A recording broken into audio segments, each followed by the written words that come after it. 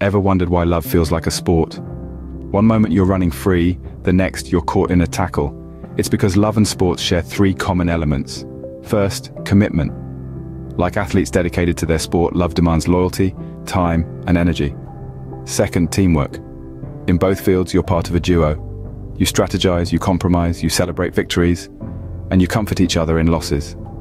Lastly, resilience.